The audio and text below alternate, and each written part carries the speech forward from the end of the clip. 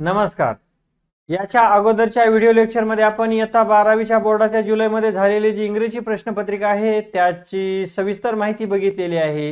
ही प्रश्नपत्रिका आपण बघितली आणि आजच्या व्हिडिओमध्ये याच्यावर आधारित उदाहरण आपल्याला मी सांगणार आहे. तरी आपल्याला हा व्हिडिओ शेवटपर्यंत बघायचा आहे. बघा, पहिलं वाक्य आपल्याकडे होतं डिसकर्टसी is not a legal offence आणि त्याचं बरोबर उत्तर आहे पर्याय क्रमांक D. Discourtesy is an illegal offense. दुसरं वाक्य होतं there is no allowance for manners and intellectual damages in these manners. याच्यामध्ये आपल्याला वापरायचं होतं as well as आणि त्याच्यासाठी पर्याय क्रमांक बरोबर आहे सी. कोणता पर्याय बरोबर आहे? C. there is no allowance for manners as well as intellectual damages in these matters. त्याच्यानंतर तिसरं वाक्य आपण बघितलं होतं George Washington was elected president in 1788. त्याचा पर्याय क्रमांक बरोबर आहे बी. दे elected George Washington as president in 1788.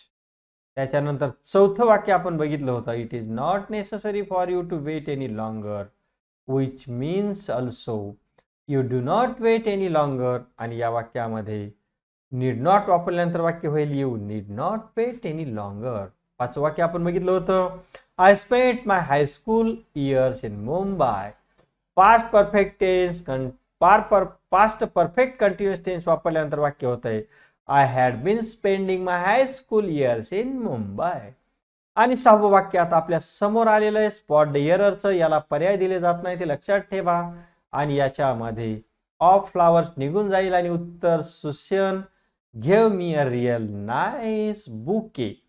Of flowers हे येणार नाही कारण बुकेचा अर्थ पुष्पगुच्छ असा असतो. सातवं वाक्य you can gain the necessary knowledge and understanding. आणि याच्यामध्ये पर्याय क्रमांक बरोबर होता बी. You R able to gain the necessary knowledge and understanding उत्तर.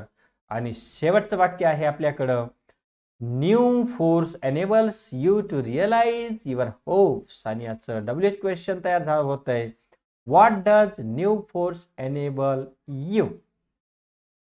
PDF फाईल सुद्धा आपल्याला मिळणार आहे. व्हिडिओवर नवीन असाल आणि व्हिडिओ आवडला असेल तर व्हिडिओला लाईक करा, सबस्क्राईब करा चॅनलला. Bye bye. पुन्हा भेटूया. Best of luck for your examination.